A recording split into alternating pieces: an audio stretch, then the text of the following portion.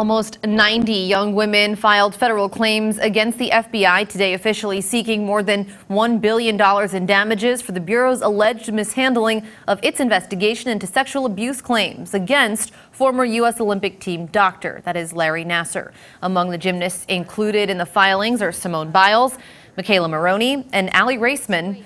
The majority say they were abused by Nassar after he was first reported to the FBI back in 2015. They claim the Bureau's inaction allowed him to continue abusing athletes until his arrest in 2016 after a local law enforcement investigation.